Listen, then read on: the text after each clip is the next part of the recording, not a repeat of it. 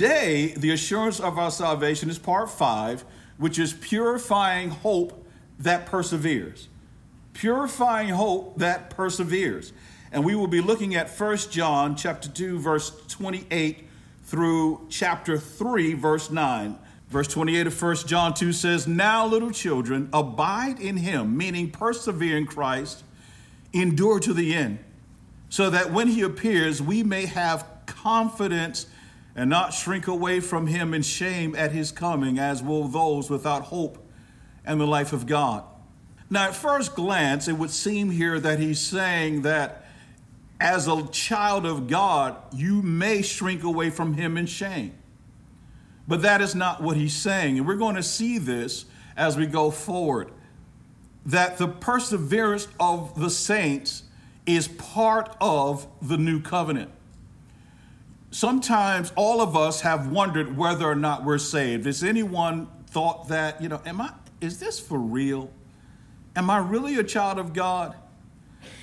And why do we ask those questions? Because we know how imperfect and how inconsistent we are. Our sometimes tendencies to stray away and not do exactly what God says will affect our assurance, but it in no way affects the security of your salvation. And the church can say, amen. Jesus clearly stated that only those who persevere and endure to the end will be saved. And we see that in Matthew 24, verses 11 through 13. Jesus said, "Many false prophets will arise and will mislead many. Because lawlessness is increased, most people's love will grow cold." Isn't that 2023? Verse 13. "But the one who endures or perseveres to the end, he will be saved." Now, does this mean there is a possibility that someone God saves or anyone God has saved by his sovereign choice and power may not endure to the end? No.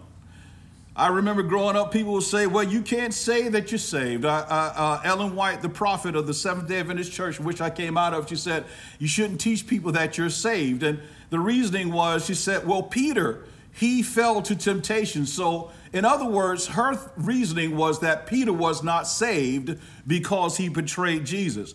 No, Peter was saved because before he betrayed Jesus, Jesus told him, "You are already clean."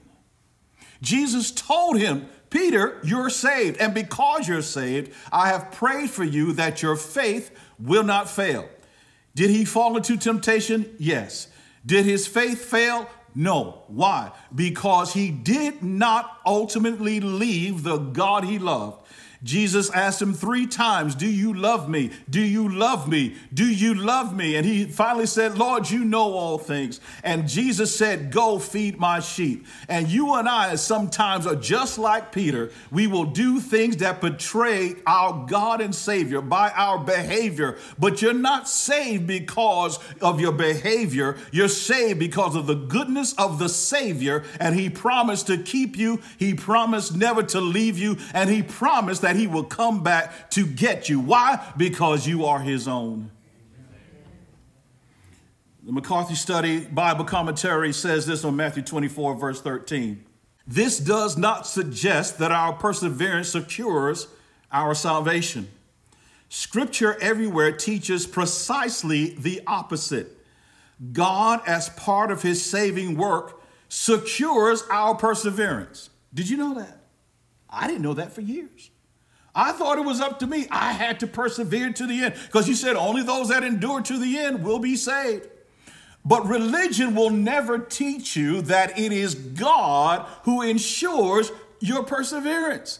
And therefore, the just live by faith, and we live by faith in what? The finished work of Christ, that he will do everything he promised. He said those he justifies, he will glorify. Why? Because he chose you before the foundation of the world.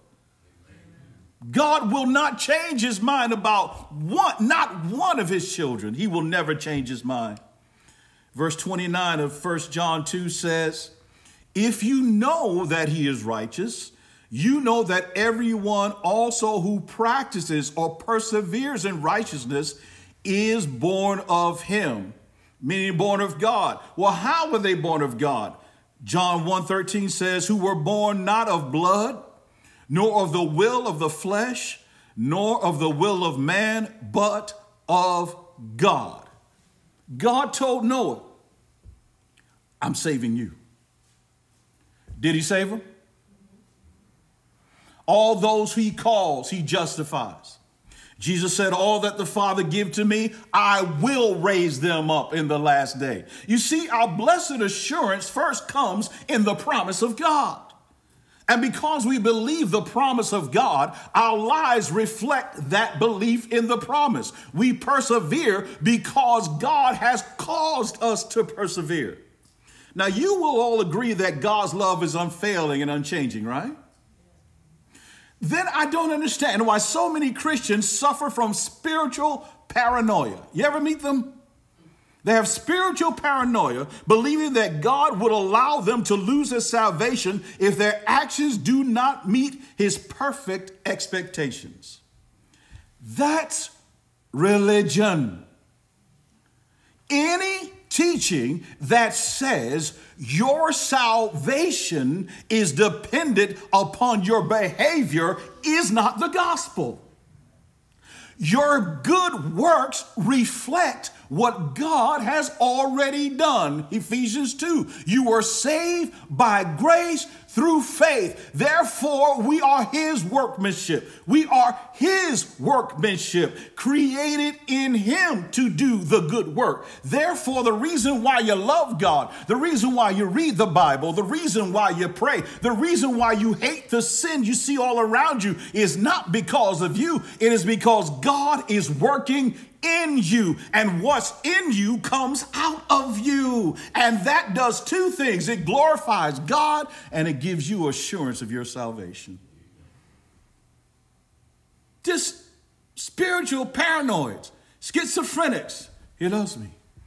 Well, I had a bad thought. He loves me not. I prayed today. He loves me.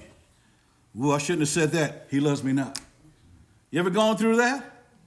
When you're under religion, you will go through that. 1 John 3 verse 1 says, see how great, let's get this, let's soak in this for a minute. See how great a love the Father has bestowed on us, that we would be called children of God, and such we are. For this reason, the world, which is separated from the life of God, according to Ephesians 4:18, does not know or understand us because it did not know or understand him. The darkness could not comprehend. The darkness could not understand Jesus. There was Jesus standing, get this, he's standing before the scribes and Pharisees and says to a man on a mat, take up your bed and walk. He goes and spits in the ground, puts mud on their eye, he gains his sight. And these fools have the audacity to say, who do you think you are? They couldn't see salvation standing in front of them. Why? Because they were in darkness, and darkness and self-righteousness worked together. They were self-righteous. They were dependent upon their works. One commentator says the real aliens, you know, people are looking for aliens, extraterrestrial beings. Well, the real aliens in the world are not extraterrestrials, but Christians. We are peculiar people. As new creations, Christians, we, the children of God, display a godly nature and lifestyle that is foreign to unbelievers. They even are surprised that we do not join them in their reckless and wild living. Isn't that right? Well, you know, it ain't going to, man, you don't have to do all that. You don't call for all that. Well, you know, and they say, man, you can just slide this one time. No, you can't. Once you get on a slide, you keep on what? Sliding. Amen. Verse 2 of 1 John 3. Beloved. What's that word? Next word? Now we are children of God, and it has not appeared as yet what we will be. We know that when he appears, we will be like him because we will see him just as he is. And here it is from Romans 8:29. For those whom he foreknew, mean he loved in advance, not those he knew would love him first. No, that is a lie from the pit of hell. God, we don't love God first and then he chooses to love us. He loved us before we existed. For those whom he foreknew, he also predestined to become conformed to the image of his son. So when we see him, we will see him just as he is. Why? Because sin cannot stand in the presence of God. No sin can exist or continue to exist in the presence of God. This is the principle of now, but not yet. Now, we are the children of God, but we are not yet what we will be. This is why you continue to stumble and fall as you walk on the path of righteousness, because you are a child of God, but you're not yet what you're going to be. Our love for God and others is consistently inconsistent because we have not yet been perfected. Can anybody say yes? You or like some churches say, show you right. You sure right. This is, you see, religion says that you should be able to get rid of all sin. That you shouldn't even, people say, I don't even have any bad thoughts anymore. That was one right there because you lied. We will see him in the pure light of his glory because he will give us new, sinless bodies that match the work he has already completed in our souls. You're not perfect yet.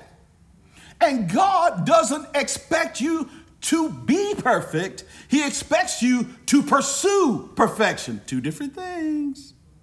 Two different things. We are in the pursuit of perfection, but we have not yet been perfected. But we will be perfected when we see him.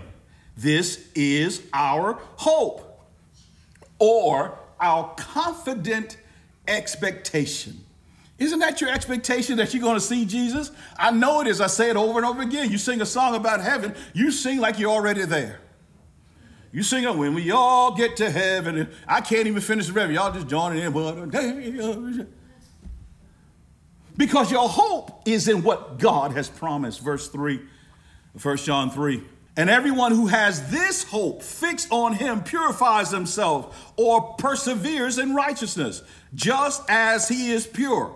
We do what God has already done. Hebrews 12:2 says, fixing our eyes on Jesus, the author and perfecter or finisher of our faith, who for the joy set before him endured the cross, despising the shame, and has sat down at the right hand of the throne of God.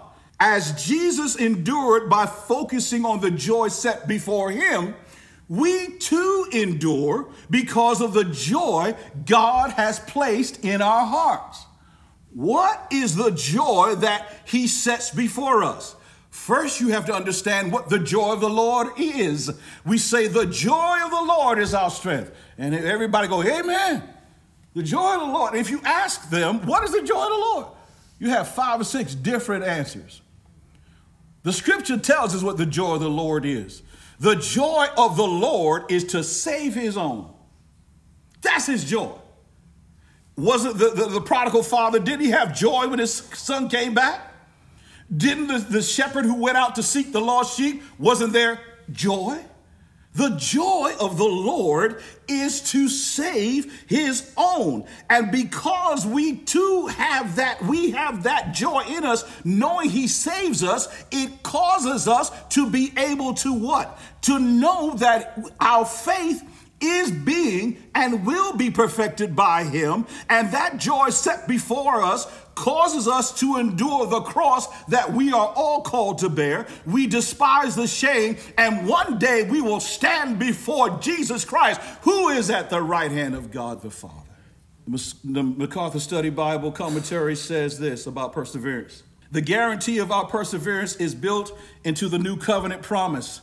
God says, I will put the fear of me in their hearts, that they may not turn from me.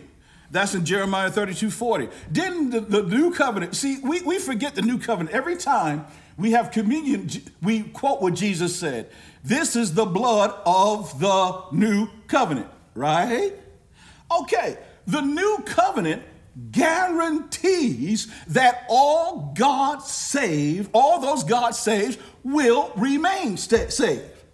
Because he said, I'll give you a new spirit, new desires. I will give you a heart to serve me. And then part of it says, I will put the fear of me in you. The fear of the Lord is the beginning of wisdom. Isn't that right?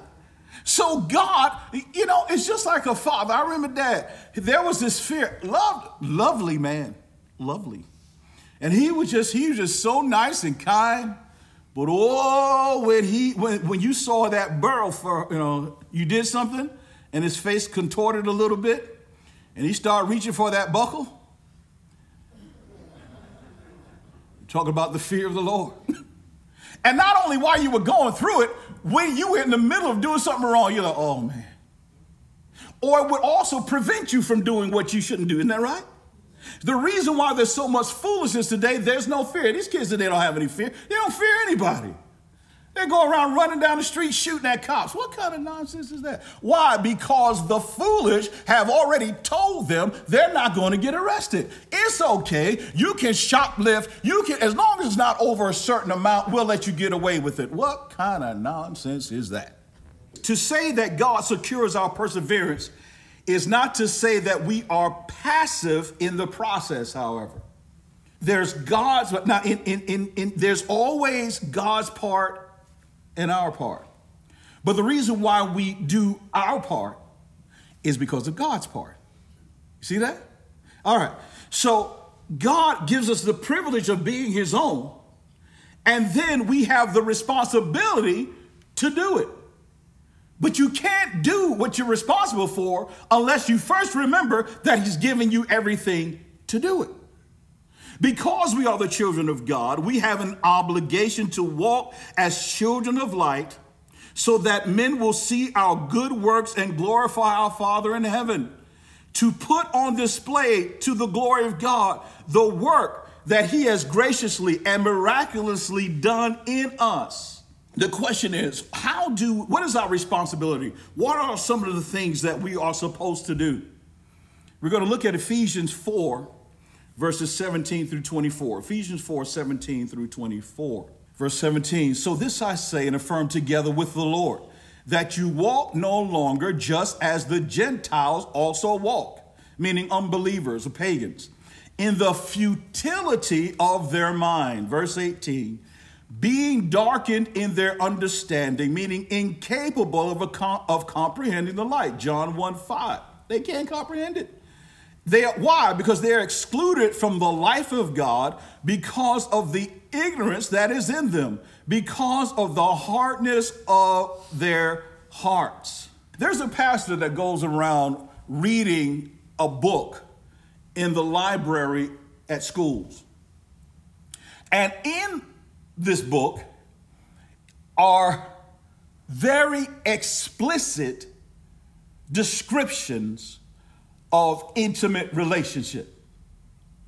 And he began to read the book to the school board. And the school board president, wait a minute, Pastor, he didn't want him to read it. And so he said, wait a minute, you don't want to hear this? Then why should the children be able to read it in school? You see, why you have to understand the reason why. I heard a pastor, a big church in Nashville, he said this. He said, it's time for the church to rise. It's time for us to take back society. It's time for us to not be silent on these things. I'm tired of hearing another Bible study on Romans 9. We need to be out there affecting the society. Let me tell you something. I don't care how big your church is. When you don't understand the word of God, you say dumb things like that. Jesus said in the last days, it's going to get worse. Did he not say that? And the reason why he said they are darkened in their understanding, excluded from the life of God because of the ignorance that is in them. Jesus Christ didn't go around trying to change society. The apostles didn't go around trying to change society. They went out and preached the gospel, and by the preaching of the gospel, faith came by hearing. Hearing came by the word of God, by the power of the Holy Spirit. We're not here to make society better because it's going to hell in a handbasket. But all those God saves will be going up with him. Amen. This is nonsense.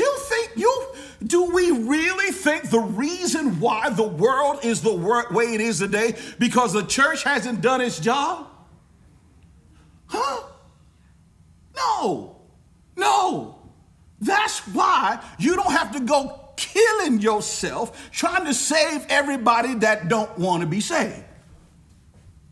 Amen. There are people who will go around handing out tracts. They're ministering to everybody but their own family, and the children wind up hating the parents and hating the church. Why? Because they put so much effort out there and didn't pour into the ones right in front of them.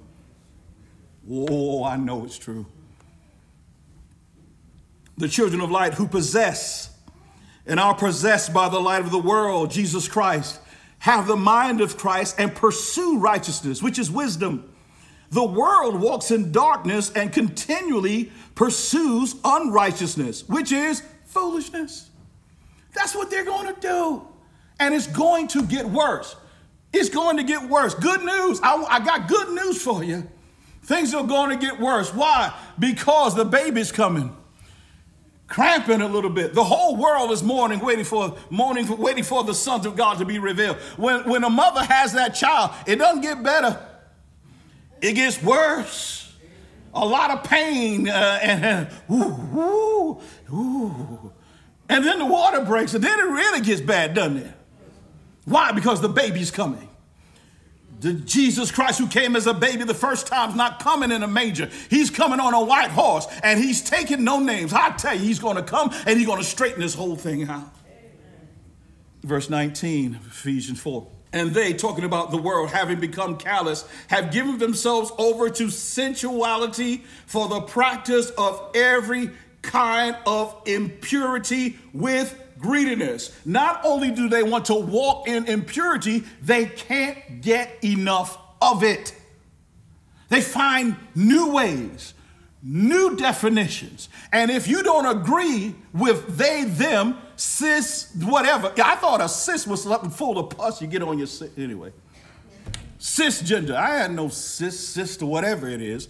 I'm a man made in the image of God. My feminine side is in my wife, and I don't need to be like her. I'm not called to be a woman. Amen. Verse 20, Ephesians 4. But you, children of light, did not learn Christ in this way. In what way? That living as the Gentiles do is acceptable to God. Verse 21. If indeed you have heard him and have been taught in him, just as truth is in Jesus. What have we heard and what have we been taught about Jesus Christ? That if any man or woman is in Christ, he or she is a new creature that does what God has already done. He died for our sins. By this gospel, you are saved. Jesus Christ died for our sins according to Scripture. He was buried and he rose on the third day according to Scripture. For what purpose? To save us from our sin. S-I-N. He didn't come to save us from our mistakes. Let's just call it what it is. When we sin, it's not a mistake. It is a conscious decision to operate in lawlessness. That's what it is. That's what sin is. We know what's right, but we choose not to do it. I knew what mom and dad said, but there were times I would choose not to do it. And they would lower the kindness of their love upon me in whatever manner they saw fit. Verse 22. That in reference to your former manner of life, this is what we learn. you lay aside the old self, or put to death the deeds of the body, Romans 8:13, which is being corrupted in accordance with the lusts of deceit, verse 23, and that you be renewed in the spirit, or the thoughts, understanding, and beliefs of your mind. This is what we have been taught in Jesus Christ, that we put off we put to death the old deeds.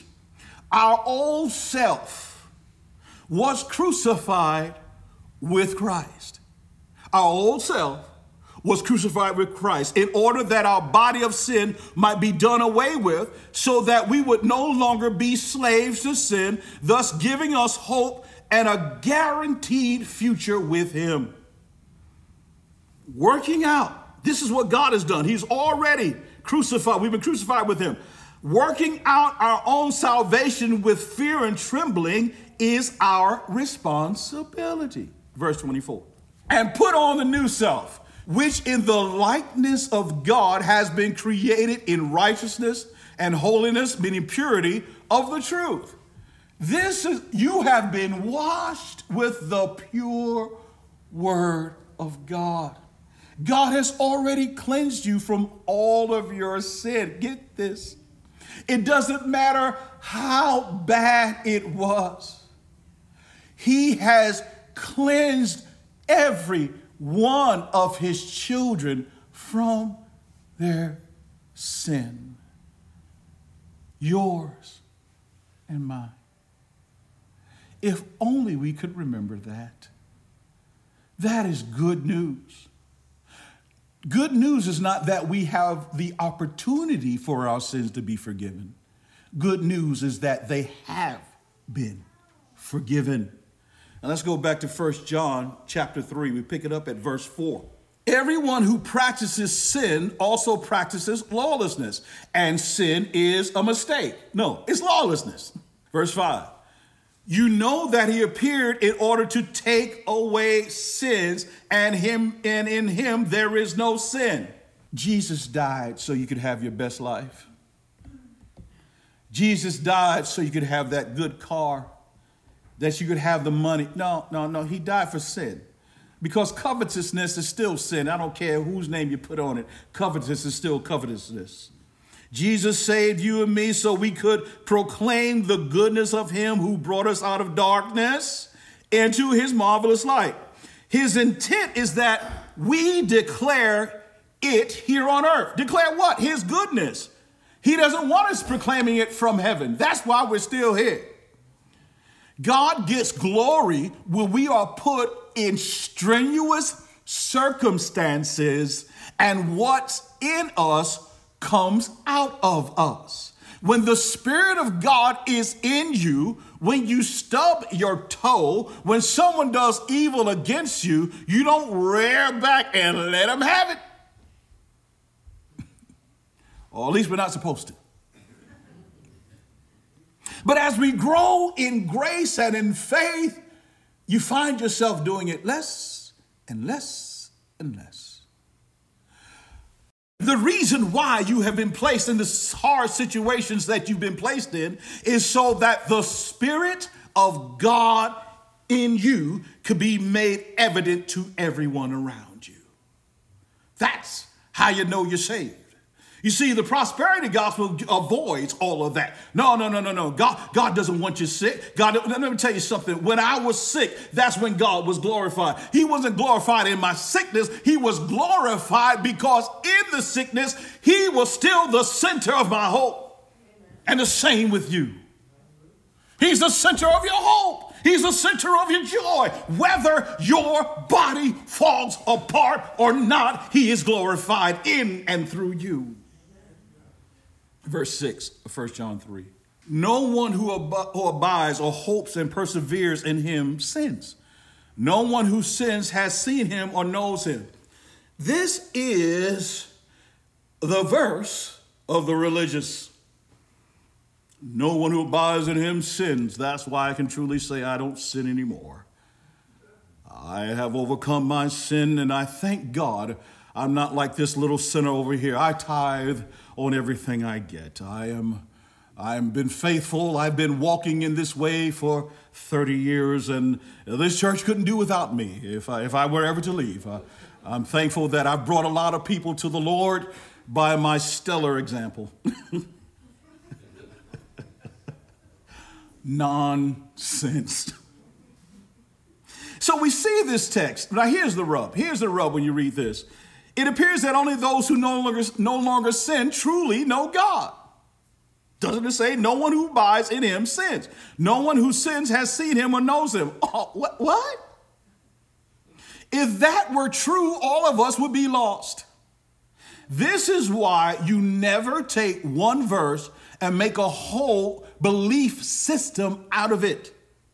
Context is king. And I want to say this to you. I know that there are daily words and there are things like that. They're good because you're reading the Bible. But I implore you, just don't read what they want you to focus on. Take a few minutes and to read everything around that verse. Would you please? Because that's how they will make you believe something that is not true. Context is king. So when we see this, what does he mean? The answer is in the very next verse, verse 7. Little children, make sure no one deceives you. The one who what? Practices righteousness is righteous, just as he is righteous. Children of God, we practice righteousness. You ever hear the term practice makes perfect? That's not true. Practice doesn't make perfect. There are people who practice all the time. You know, you look at people, how many times they practice and they bake something and it doesn't turn out right. Or they practice, they practice football and they still miss it. They practice shots. They still miss the shot. Practice doesn't make perfect. Practice reveals desire. Practice reveals desire. Whatever you practice is what you desire to master. Okay? It doesn't make you perfect, but it does show your desire to master whatever you're practicing. Verse 8, the one who practices sin is of the devil. In other words, a consistent lifestyle of sin. For the devil has sinned from the beginning. The Son of God appeared for this purpose, what? To destroy the works of the devil. Where? In us. In us. You see this all the time. He came to destroy the works of the devil. So the assurance of your salvation, when you see your purifying hope, causes you to persevere through life. You find yourself still going forward. Lord, this hurts. I can't stand this. But you keep going forward. Lord, not again. You keep moving forward. Lord, this one's really bad. You keep going forward. Father, for the 15th time, I promise not to fail you, but I did it again. And you call Abba, Father, in your desperation. And he hears you, and he cleanses you from all your sin and all your unrighteousness. And you keep moving forward. Perfection. Salvation is not perfection, it's direction. Professing Christians who are not only proud of their sin. Now get this. Professing Christians who are not only proud of their sin, but want you to celebrate their sin along with them are liars, and the truth is not in them. You're going to see a particular type of parade this month. And you're going to see some people with collars on, walking with these professing Christians. I'm here to tell you on the authority of the Word of God, they are liars and the truth is not in them. Man, Dana, you're not supposed to judge. I'm not judging. If a creature came on here with 4 legs, I go, arr, arr, arr. It's a dog. Right?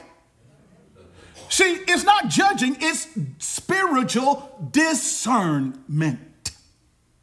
Because we first recognize the sin in ourselves. We see here, the Bible is telling us plainly, the one who practices sin is of the devil. But no, Brother Reed, you can't say that. That's mean. We need to be nice to people. How are they ever going to come to God if we're not nice?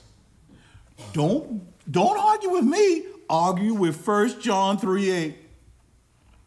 Jesus came to destroy the works of the devil. Verse 9. No one who is born of God practices sin. No one. Why? Because his seed, what seed? The living and enduring word of God, according to 1 Peter 1:23, abides in him, and he cannot sin because he is born of God. Now remember, the key word here is practices. That means an uninterrupted pattern of sin. There is no child of God who lives in an uninterrupted pattern of sin. Not one. Why? Because the seed, the living word of God lives within you. So what does this do? It gives you assurance that you are saved. Why? Because you no longer desire to sin. Your desires have changed. Your pattern of living, the pattern of your life, the trajectory of your life has changed. Someone told you, if you want salvation, you got to go north to Indianapolis. You got to go north to Indianapolis. But when we were rebels, we turned around and went south, headed towards Mobile, trying to find salvation. When Jesus Christ came and the Holy Spirit came to you, you were facing this way.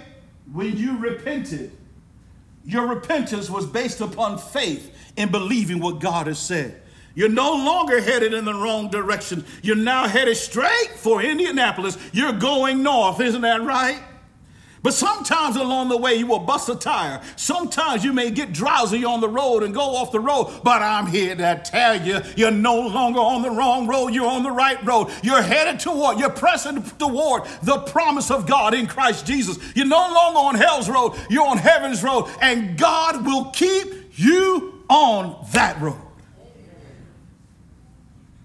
This is God's guarantee of perseverance of the saint. It's guaranteed. No one born of God. You're not born of God because you will it. You're not born of God because of your own free will. It is not free will. It is the free will of God that he saves you. So if you're saved by your free will, that means you are making God responsible for your decision.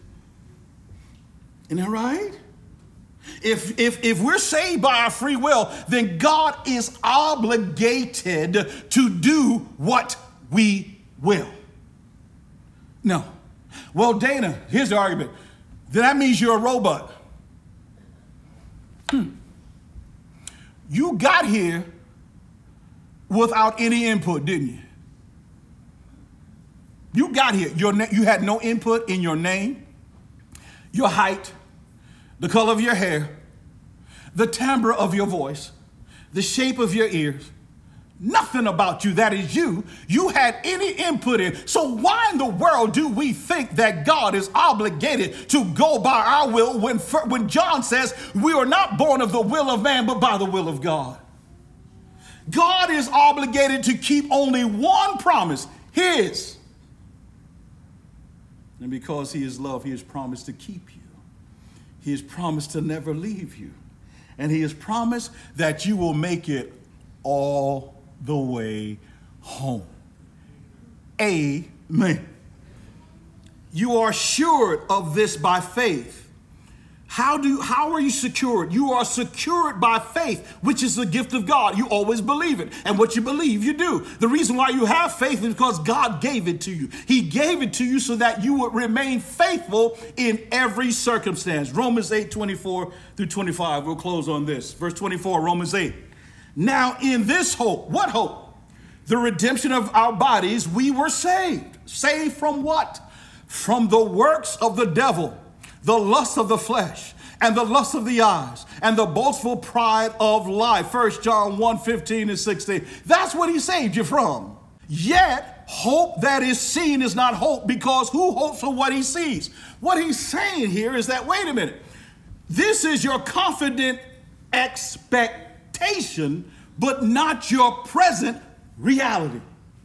Got it? You're not perfect yet. Now you are a child of God, but you have not yet been perfected. So who hopes for what he's already seen? There's no hope. That's why the scribes and the Pharisees are without hope and without a future, separated from the life of God. That's why the world is without hope, without a future, and separated from God, because they think that they have already arrived. But they haven't. And only by the grace of God will they be able to see that. Verse 25. But if we hope for what we do not see, we eagerly wait for it with patience, meaning perseverance. Do you see that? Because of the hope that God has put in you, you will persevere. And I love what Romans 5:5 says. This hope will not disappoint us. Why? Because God's love has been poured out in our hearts through the Holy Spirit who was given to us. Is anybody in this room glad? Is anyone in this room happy this morning? Is anyone here encouraged in Jesus Christ? Encouraged in Christ. In Christ alone, our hope is found. Our hope is built on nothing less than Jesus' blood and his righteousness. We dare not trust the sweetest frame. We don't care how good we look or how good we sound or how religious people, how good people think we are. We don't trust in that. But we wholly lean on Jesus' name. On Christ, the solid rock I stand. All other ground is sinking sand. All other ground is sinking sand. But I'm here to tell you, you once were sinking deep in sin, far from the peaceful shore. Very deeply stained within, sinking to rise no more. But the master of the sea heard your despairing cry. From the waters he lifted you. Now you can say, now safe. And how long will you be safe? Oh, come on. Doesn't that cause you? Does that not cause you to praise God for who he is? This is the only teaching that gives God the glory. Any other teaching gives the glory to man. You decided to follow Jesus. You did. You. I'm here today to tell you, we have decided to follow Jesus because God decided to save us. Father, we thank you for your amazing grace. We thank you, Lord, that even in this service, we saw you answer our prayer. You gave us what we asked for, even with technology. Why? Because it was for your glory. It was for your glory alone. So, Lord, we thank you. May we leave this place encouraged by your word and encouraged by the example of your faithfulness we've seen today. Oh, Lord, we trust not in our ability. We trust in your sovereignty. And we stand firm on your word that has been planted in us. Thank you for your love you've given us. Thank you that now we are your children, but we're not yet what we're going to be. And Lord, because we know we will be like you, be like your son, we will continue to fight to kill the flesh and to put on the new self. In Jesus' name, amen.